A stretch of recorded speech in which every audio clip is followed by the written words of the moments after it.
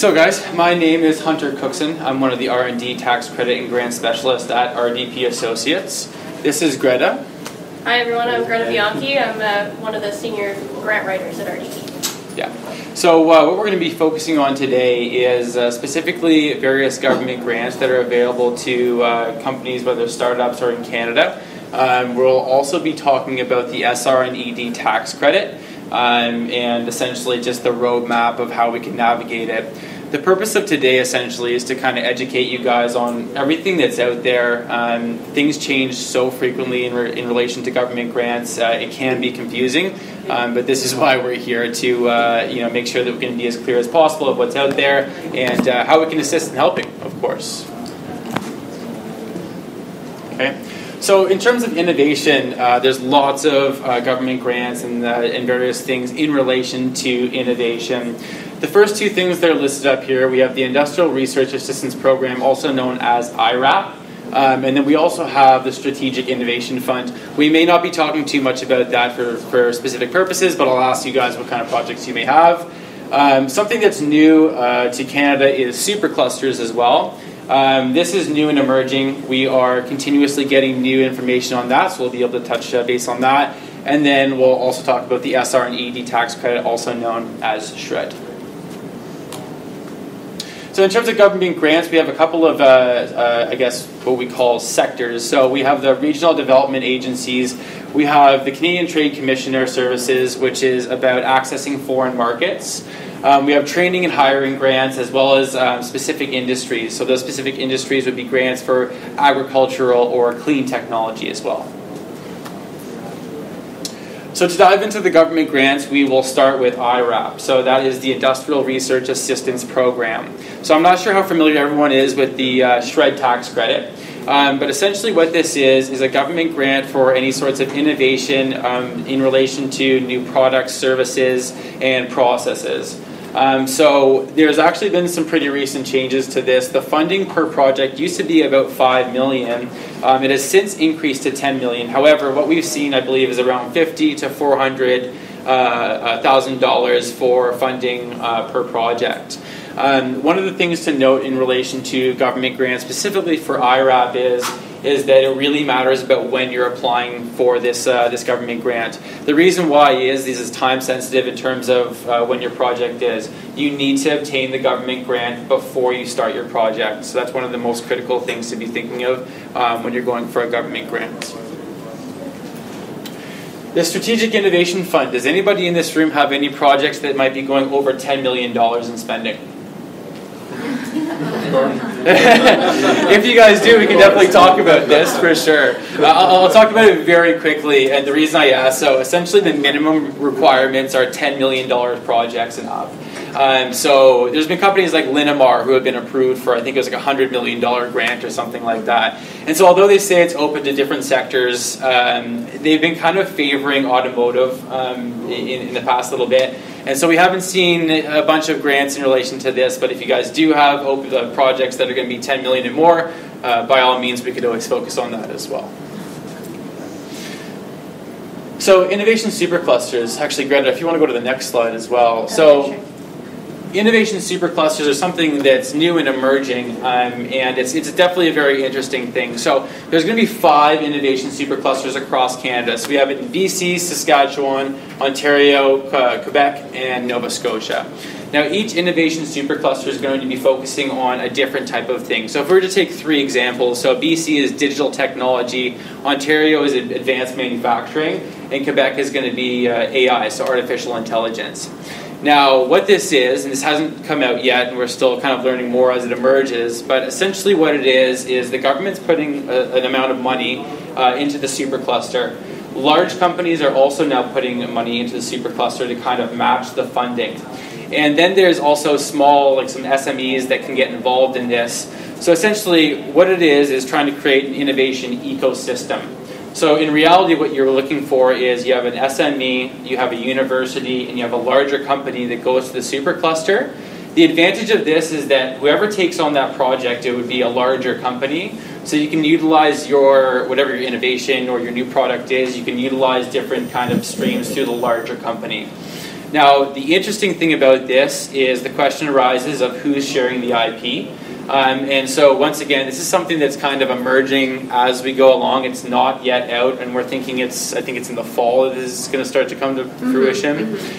So it's something that us as a company, we're keeping on top of and making sure that we can notify our clients of this, or potential clients, of how this is going to come about. Shred tax credits. Who's heard of shred tax credits in here? Some people? Yeah? Okay. This is probably the most known thing out there just in relation to what we're speaking about today. So the shred tax credit has been around for a long period of time. The difference between the shred tax credit and government grants is the shred tax credit is kind of an entitlement. So any sort of eligible expenditures that a company is doing on research and development, if you're claiming obviously the right things, you can get if you're a publicly traded company, it's 15% non-refundable. But for a CCPC, so a Canadian-controlled private company, you can get up to 40% around that area back, and it's going to be refundable, right? So it's going to go directly back to your bottom line. So 40% for CCPC, refundable. But if you are publicly traded or foreign-owned, something that's not a CCPC, then it does go to a 15% non-refundable. So it can be applied to future taxes up to 20 years. So obviously it's still very beneficial for companies to be doing this, but that percentage does decrease quite a bit. Okay. So we have regional development agencies as well. So we have the Women Entrepreneurship Strategy with $105 million. Greta, correct me if I'm wrong. I'm not sure if this has been... It's in the process of being implemented. It was announced in just the last federal budget, so they're going to create this new sort of infrastructure to support women entrepreneurs specifically. So yeah. We also have the West Atlantic Skills Development and Economic Diversification with $35 million, and then we have Federal Economic Development Agency of Southern Ontario with $920 million. So that is FedDev. Once again, these are things more along the lines of loans. Generally, these are in the Greater Toronto area. They're kind of specifically looking for what they would call underprivileged areas and trying to build those up further. So if we talk about accessing foreign markets and the grants involved in that, we'll hop into it. So first off, we have Can Export, and I'm just going to preface this really quickly. So I sent out this Thursday, and already some slides need to be changed because some of the government grants have been changed, okay? And so just realistically, that's how fast these things do adapt and change. And it's just really important to be staying on top of this. So one of the key notable changes with Can Export, well, I'll go into what it is first. So if you are looking to access a foreign market, so let's say that you're looking to develop or I guess go into Germany, let's say.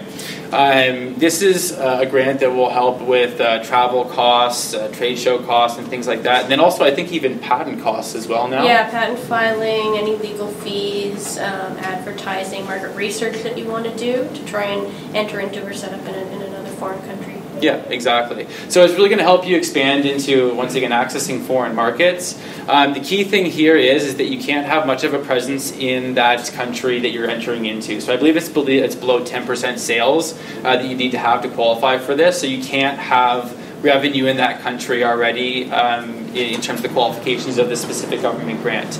So one of the key changes that's happened so far is it used to be $100,000 that the funding limit would be. It has reduced to $50,000. But one of the key things that's changed with it as well is I believe that you can apply to multiple streams. So let's say that you're looking to go into the US and Germany. You can apply for both government grants up to $50,000 for these eligible expenses, but you have to finish one at a time. So if you got approved for both, you'd start with the US, let's say, once everything is completed there, then you'd move on to Germany. But that changed literally, I think, on Thursday of last Thursday week. or Friday. But yeah, so you can still get up to $100,000 in total in the year if you have multiple projects. It's just $50,000 per project or per country kind of thing. Right. Yeah. So going global innovation. So this will give you, once again, this is for traveling costs and various expenses under that umbrella. It can go up to $75,000, so 75% up to $75,000. So to give you an example of what this is about is, let's say that you're looking to, we'll just use Germany as an example once again. Let's say that you're looking to branch into the German market, but they have a specific standard to be living up to. This would be a grant that can help with, once again, travel costs and various things like that, to help learn their innovation to live up to their standard, okay? Apart from that, another example of what you could use is also there's various universities across the world that are leaders in their research and development that you may want to go learn from as well. That would also kind of qualify. Ultimately, what this is for is learning or getting the ability to sell globally. So export market access. So you can have a presence in the country that you're looking to grow and expand into. And what this is more specifically focusing on is trade shows. So you can get up to $30,000 per trade show for a booth rental, travel costs as well. And that goes up to, I believe the cap is 6 trade shows, if I'm not... Yep, 6 shows a year. Okay. Yeah. So, I mean, you can already have revenues in that country that you're in, but it's more so for developing and going to the trade shows. So, but the rental of the booth has to happen. It's not about buying the booth or anything like that, but you can rent booths, and this is what some of the money is provided for. So, Ontario Exporters Fund, so this is specifically for hiring an export manager within Ontario. It can give you up to $80,000 to get an export manager in Ontario. I mean, yeah, it's if you're looking to hire somebody, specifically somebody who has experience in managing foreign sales, this would go towards their salary for up to 2 years. And FedDev investing in business innovation. So, Greta, do you want to talk about this one? Yeah, so this one's interesting. This is a matching fund for any companies, small Southern Ontario, startup and emerging companies that have secured already angel or venture capital investment. So if you have a term sheet or a commitment letter from an investor, you take that to FedDev, and they will match 50% of that secured funding to bump up your total available funding so that you can, accelerate your project, accelerate your development. And that's repayable. It's a loan, but it's 0 interest. They don't take any equity stake in your company, and it's just sort of leveraging your already secured investment, getting a little bit extra from the government. And Innovation Solutions Canada. So essentially, the Government of Canada is one of the largest purchasers of goods and services in Canada.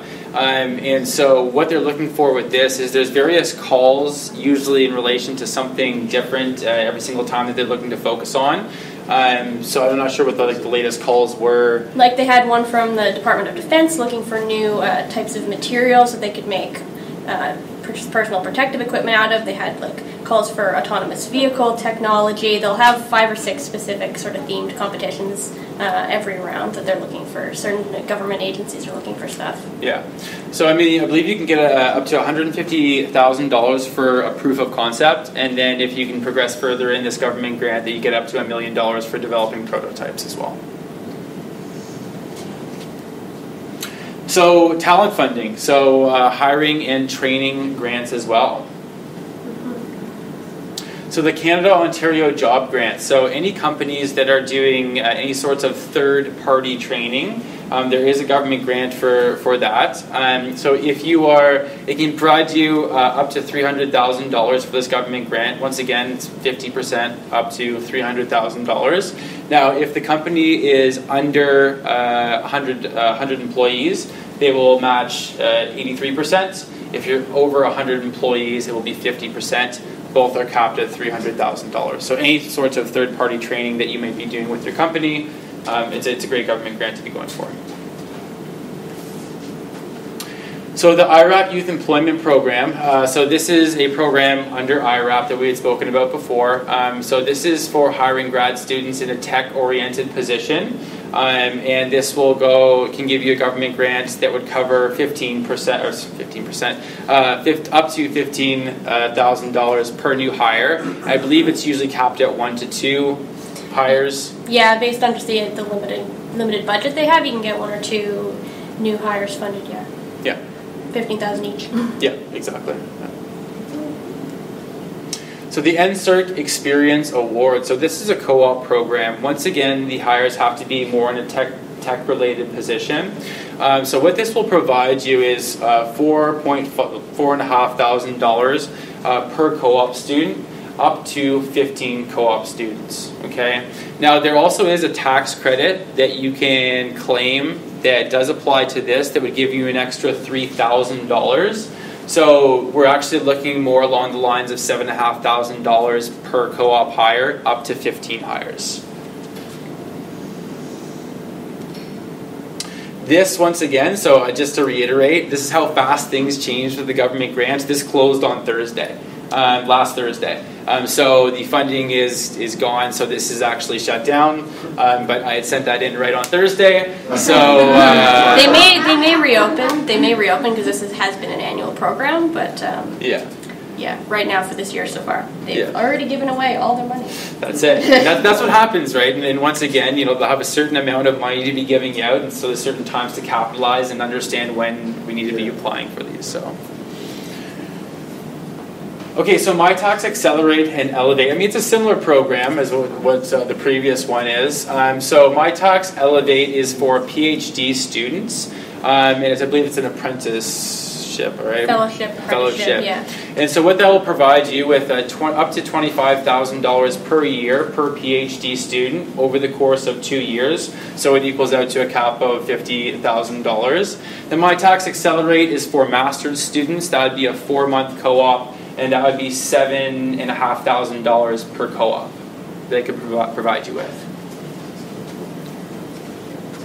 So these are, the co-op tax credit is what we spoke about, just that could be applied to the NSERC Experience Award. But apprentice tax credits, so if it's a qualified apprentice program, so things like cooks, power line technicians, machinists, you can get up to $10,000 per year over the course of 4 years. And then the co-op tax credit, in which we spoke about just briefly, that can be added on to the NSERC Experience Award. So that would be an additional $3,000. So we have some industry-specific funding. And Greta, if you want to... Yeah, so there are a couple of programs out there for the agricultural, food and beverage industry. The Agri-Innovate is one of a suite of programs. So this is for capital costs for equipment or expansion of a business to try and commercialize new innovative agricultural technologies, or to adopt and adapt new innovative technologies into an agricultural business. It's a loan, so it's a repayable zero-interest fund that you can put towards those kind of capital costs. And related to that, Agri-Science, this is an R&D grant, again for the agricultural industry, for developing new food and beverage technologies, products, processes, recipes. Has to be highly innovative, and this goes towards your R&D development costs. Agri-marketing. Yeah, so the agri-marketing is, I guess, it's another thing about accessing foreign markets, and then some of the marketing costs in relation. It's pretty similar to the CAN export program that we mentioned before. Agricultural companies are not eligible for CAN export. They have to do this program instead, just because it has a specific stream for them. Otherwise, pretty similar.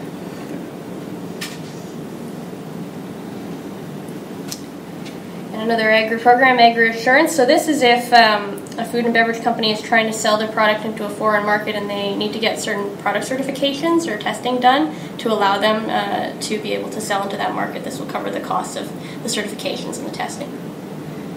Again, up to $50,000, 50%. So agricultural youth green jobs. So I'd say this is most closely related to once again like a hiring grant. So what this is, it can provide you up to $10,000 per hire, and this is more of a hire that's in the agricultural industry. So the Sustainable Development Technology Fund. So this is for kind of pre-commercial clean technology. This is kind of a big one. So it's more so if they're looking for like the first ever type of technology in Canada. It's more so focused on like clean air, clean soil, those types of things. So looking for big solutions in Canada, and they can give up to $4 million over the course of 5 years. The Low Carbon Economy Leadership Fund, unless we've heard, I don't know, Greta, if you've heard more about it, but this is something, once again, that's not released yet. Yeah, it's coming soon. It's a new strategy that they're going to have for clean tech solutions that are going to solve environmental issues here in Canada, be applied here in Canada, more on the demonstration application side as opposed to the R&D side of projects. TBD. And the Ontario Scale Up Voucher. So this is for this one's pretty challenging to get into, but this is essentially for any very fast-growing companies that we can provide funding for them to put money once again to their scaling of their business. So it can be up to $1 million, but there is a set of pretty rigid qualifications of what your company should be looking like in order to be qualifying for this government grant.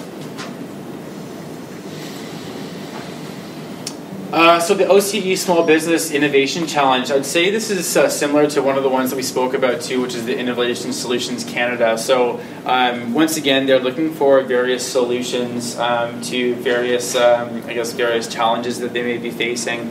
But this can provide funding for various projects. Once again, an example of that they're looking for is, impairment when driving for marijuana specifically. So obviously, with the marijuana industry growing quite a bit, there's nothing quite out there yet that's going to be detecting anything like that. But those are the sorts of things that they're looking for, calls for, and adapting some of that technology as well. And very similar to the previous slides, so the Cybersecurity FinTech Innovation Pilot Program, they're looking for some sort of innovation cybersecurity solutions as well. So this is a government grant specifically for that as well. Okay, so government grants. So should you apply? We can hit the next slide if you want. So one of the most important things, once again, to be thinking about in terms of government grants is the time of when you're actually submitting these, right? So number one, you need to know what the qualifications are, so what the stipulations are to be, possibly approved for these grants. But there's more to the story than that. But one thing for sure is the timeliness of when you're submitting this matters, because these are for future projects. If the project has started, it's too late to actually be getting money for this government grant. So once again, just to reiterate, so tax credits, they're more of an entitlement. So once you're doing research and development, you can claim the SHRED tax credit if you're doing it correctly and you're getting all of your proper eligible expenditures. You can really maximize that claim and get money back. Government grants, it's almost like they're picking winners, right? So it's not guaranteed that somebody's going to be getting a government grant. There's a certain amount of money that they're looking to give out, and they're going to give it out to very specific people. So that being said, so what affects your chances of success? So you need to kind of understand what the government is looking for when they have these specific government grants. And this is really where our company does come into play. Part of what we do is really assess kind of what the government grant is looking for, so why they actually brought it out, but also how your company or how your future project might be able to impact what they're looking for. You do need to tell a story when you're actually submitting these government grants to give yourself the best opportunity to obtain them. And I think that that's where a lot of people go wrong is, just because you're qualified to potentially get that government grant, there needs to be a specific spin on these submissions as well to give yourself the best opportunity. So yeah, I mean, it's the decision to be applying should be strategic. So just once again, I can't stress that enough. The timeliness of when you're actually submitting these, understanding what's out there. Like one of the things I just want to make very clear is just even since last week, some of these things have changed, right? And so we've called a couple of people, and it was in Calgary, and there was also some agricultural grants that came out that had very tight deadlines. And we talked to a couple companies, and they missed the deadline, right? But we talked to them, and they were saying, "Oh my God, I wish that you called me about a week ago." So about just knowing about these government grants is step number one, and that's really where we come into play, is knowing when these are changing, how these are changing, but also the strategy behind making sure that we can try and obtain them for various companies. And that's it.